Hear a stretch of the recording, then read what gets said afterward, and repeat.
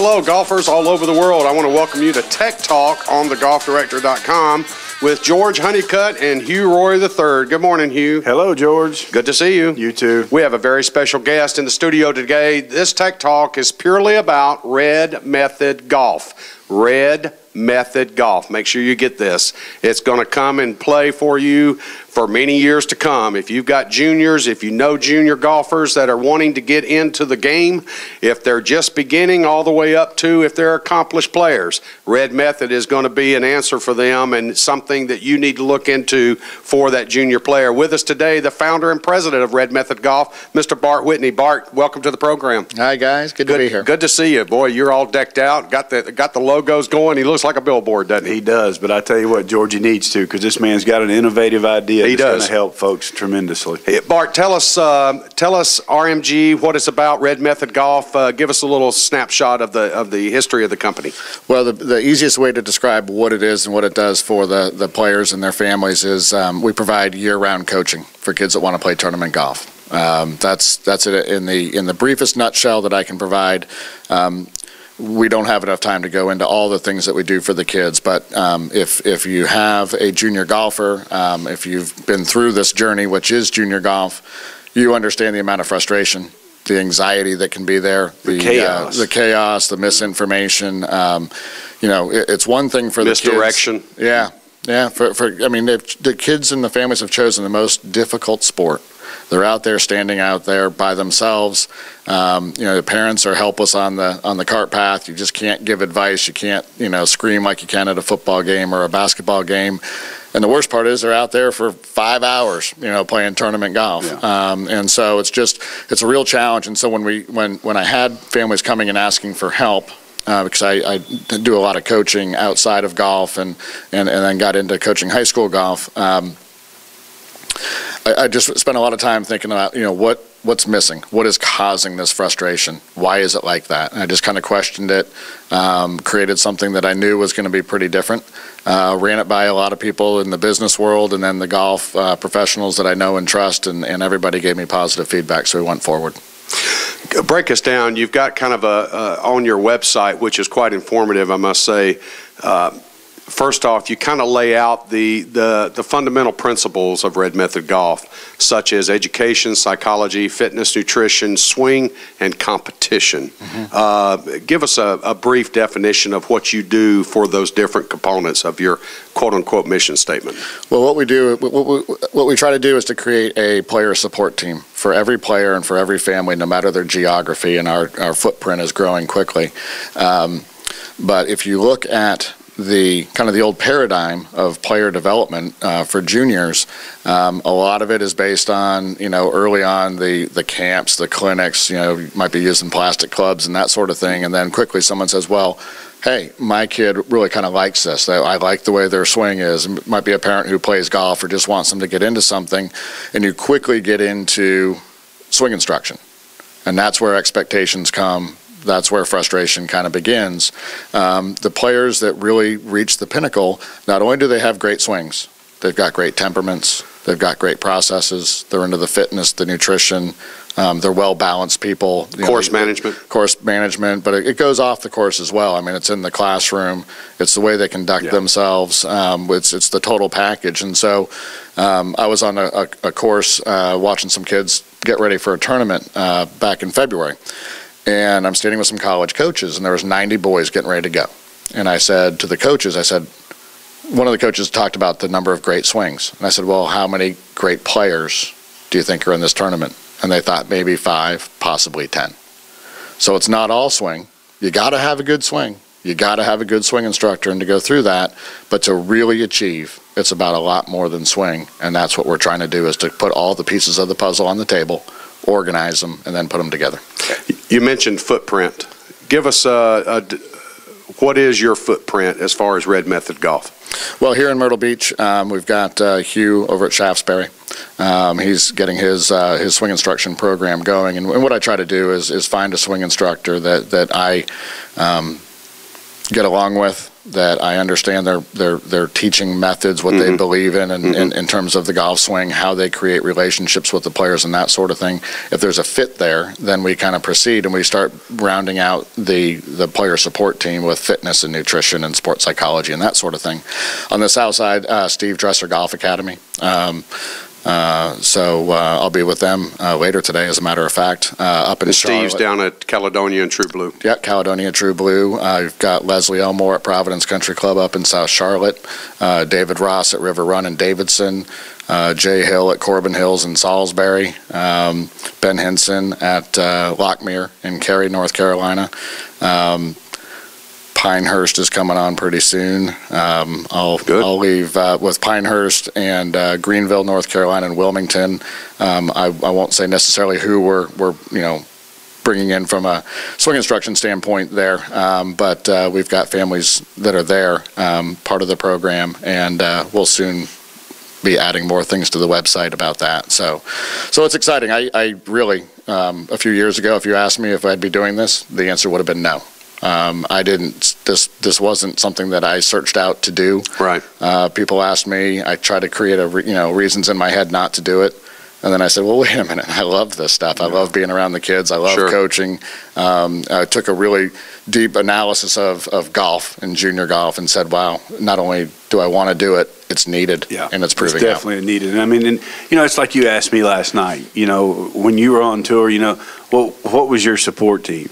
And you think about it, you have your swing instructor, you have your sports psychologist, you have your nutritionist, you've got your agent, you've got fitness and everything. Yeah. And so, it makes sense for the kids that if they're serious and they want to get into golf and play high school golf, or hopefully eventually college golf and even on, you get set in these kind of regiments, it makes things happen a lot easier. It's not that it's going to be easy, but it helps. It really helps. Well, and it's really about kind of creating that roadmap to help them achieve their goals. And the cool thing is, right? So we've got young kids. They might have been challenge soccer players, and they decide, well, golf is my thing.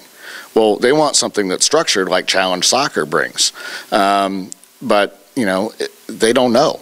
They don't know golf. Yeah. They get into it, and then you say, well, what is your goal? Well, I want to make my middle school team. Cool. We can develop a plan to help you achieve that goal. But I've also got kids that want to play professional golf. Awesome. The player support team's going to rally around you, and we're going to build a plan. It's got a lot more, steps to it compared to the kid that wants to make that middle school team. But that's what we're trying to do. We're wrapping ourselves around each player, each family. We're not trying to jam them into, here's what our process is. Our process is, let us understand you, what you're trying to achieve, and then we're going to help you do that. And understanding the individual itself is what comes across to me is what you're trying to do. You understand that you're building this around the child and the family and what they need, not necessarily what is so-called the model or what you think, people say, oh, this is what you need. It's about what they need. Well, it's cool. I met with the family this morning before I came in here, and the son has had some struggles. He's made his high school team, but he's actually only in 7th grade. And so in the past month or so, we've talked about a lot of things that that were challenges. And now he's playing really good, right? Because it's kind of the game is a cycle, and your game kind of goes away and it comes back, and he's playing really well now. But more than anything, he was excited to tell me that he had straight A's in class right now. Yeah. I mean, he's working really hard to do the things that we're talking about, and it's making a difference. But if you've got your academics taken care of, that makes it easier for you to put the books down and grab the clubs, and you can go play golf and not have to worry about tomorrow's test because you're already prepared for that. And it gives you the freedom mentally and time-wise to take part in this extracurricular activity. Yeah. So we noticed last night we were out at Eagles Nest for a meeting with Red Method. Yeah. And the North Myrtle Beach golf team, the boys team, was coming up. And I think Coach said he had 22 players. Yeah, I believe Coach he said. Small, yeah. Yep, has 22 players. And their excitement, once they learned what you did, and a couple of the players were even getting with you saying, oh, you're from Charlotte, well, I'm playing here at this AJGA event, and do you know about the golf course? And you took one of the young men in and gave him a kind of a hole-by-hole layout of the golf course he had never seen before, and I thought that was pretty neat, Bart. I was impressed. Well, people ask all the time, why Red Method Golf? Why didn't you put your name on it? And in the world of golf, right, people usually kind of attach their name to whatever they're doing. And my response is, well, one, from a branding standpoint, Red Method Golf is pretty cool, but two, it's not about me. It's just not. This kid's going to go up and play in an AJGA tournament, tough course, hard greens, fast greens. He's never been there before. The first hole, the way the designer did it, that tee lines you straight down the right side of the fairway, which even if you're in the fairway, you're blocked out, can't get to this green in two. Mm-hmm. So now he knows not only on number one kind of what to do, but the other 17 holes, he's got a good sense of what's going on. So when he does his practice round, he'll get a lot out of it. That's the type of stuff we try to do for every one of the kids. And I noticed even in his younger age, he was taking copious notes. And that was good. That's exciting to see. It is. So, it is. Well, you're welcome. That is my student, so he knows that. I will take credit for that, and I will be arrogant and say that because I've told these kids, you better learn to do your own yardage books and take care of the business so you know you're prepared. And that's why I've aligned myself with Bart and Red Method Golf is simply because he's thinking along the same lines. How do you prepare these kids? I mean, you're talking about preparation for golf, but then again, you're talking off the golf course, in school, in life, treating things the way they need to be treated so there's never a doubt. You don't sit there and doubt yourself. You're prepared for everything that you do. And that's one reason why I wanted to be associated with it. Well, greatly said. And again, we're visiting Mr. Bart Whitney, the founder and president of Red Method Golf out of Charlotte, North Carolina, some of my old stomping ground. So great place, Charlotte, North Carolina. Now, what this is going to do, it's going to put me on the road, as I travel around because I'm going where the families are. I'm going where the Hugh Royers are. Mm-hmm. I want to see the family. I want to see them. I want to watch them, get their lessons and talk to Hugh. I'm not in between the swing instructor and the student or the family, just one more spoke on the wheel. And I kind of call myself, more than anything, the kind of a program coach. I want to kind of help them get the most out of Red Method Golf. And the instructors really like it because not only do we help their students to perform a little bit better, we get them to see their instructors a little more often. We help them to develop a plan versus what a lot of kids, and families do. We'll come see you when there's a problem. Yeah. How many times? Fix it now. Yeah. What's wrong? You get the 911 call 3 days before a tournament. No, we need to develop a plan so that you're going to peak at the right time and you're ready for that. Yeah. And again, I want to remind our listeners and our viewers that Red Method Golf is working with the serious beginner all the way up to the collegiate player. So again, it's not just for those juniors that have progressed to AJGA or wherever they may be playing in tournaments during the weekends or whatever.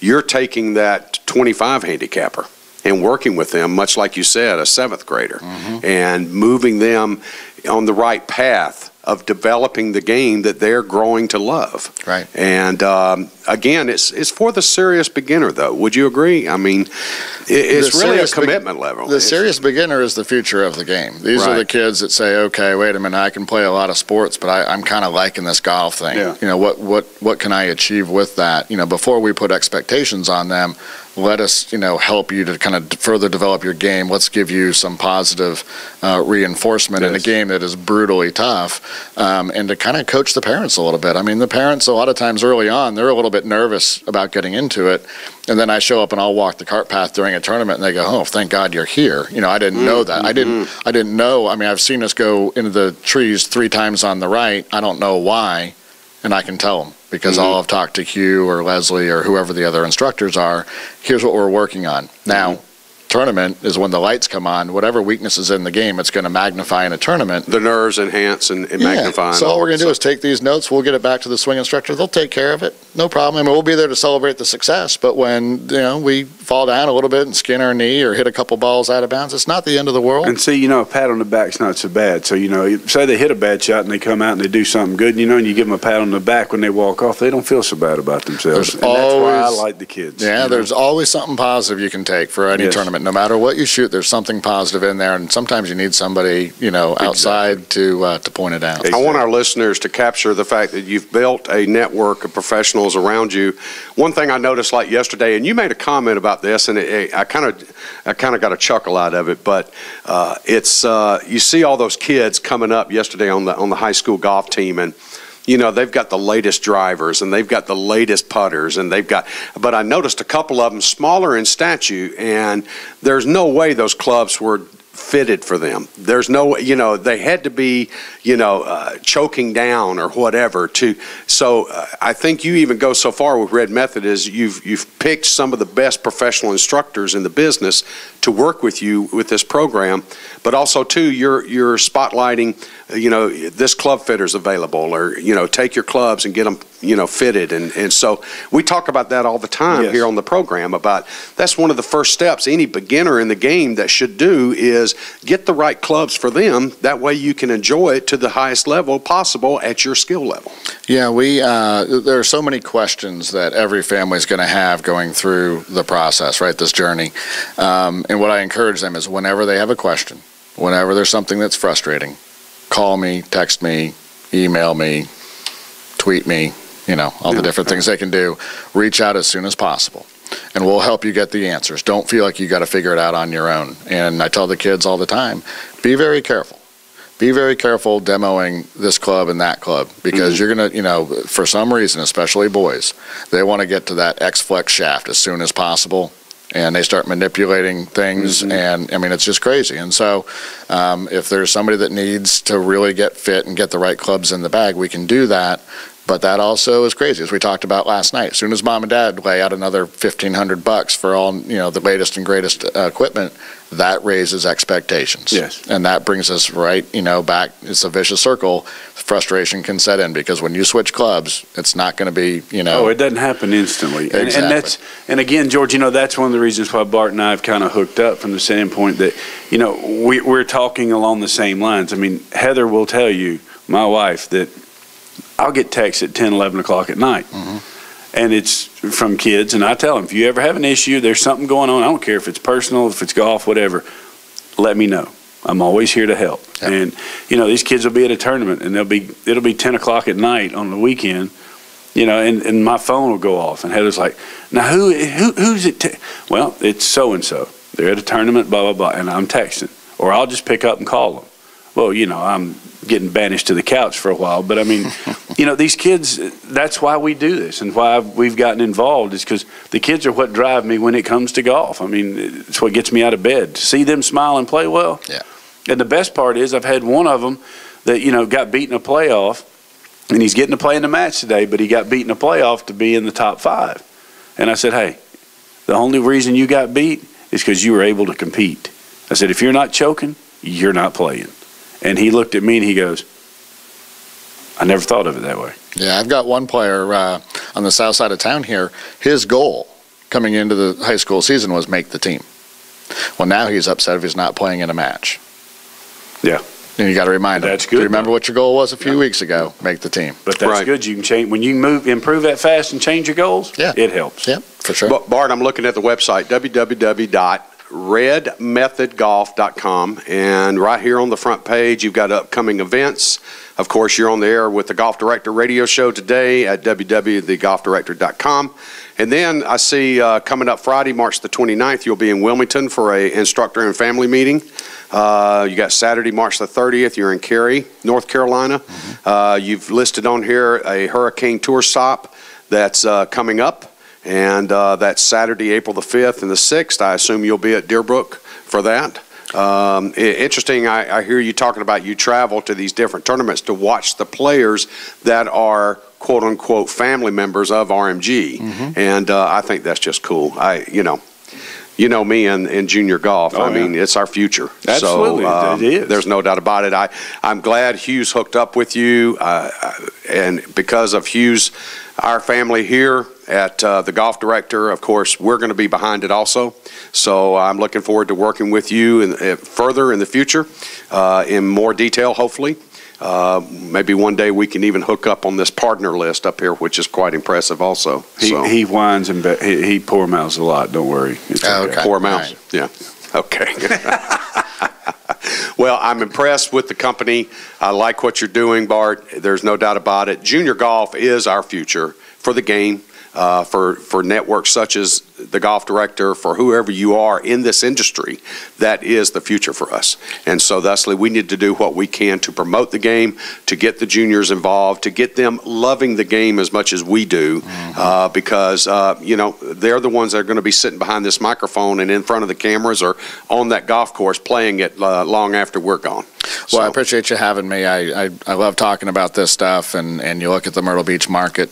We've got a lot of work ahead of us. Yes. But there's some people that are dedicated to turning this battleship around, and we should be turning out a lot of really, really great young kids that play golf. And see, and that's my big goal, is just to turn junior golf around in here in Myrtle Beach, because it's been lacking for a long time. It is lacking, but hopefully over the next couple of years we'll be able to have a success at doing that. So I'm looking forward to it. Absolutely. Again, we've been visiting with Bart Whitney from Red Method Golf. That's RMG. If you see it on this shirt, on television here, on the hat sitting in front of us here in the studio. But I want to recommend highly, if you have a junior that's interested in golf, looking at going in golf, or already playing golf and wants to take their golf to another level, contact RMG. I think it'll be quite beneficial for not only that junior player, but also for you, the family member. Again, thank you, Bart, for joining us today. Hugh, as always, it's my pleasure.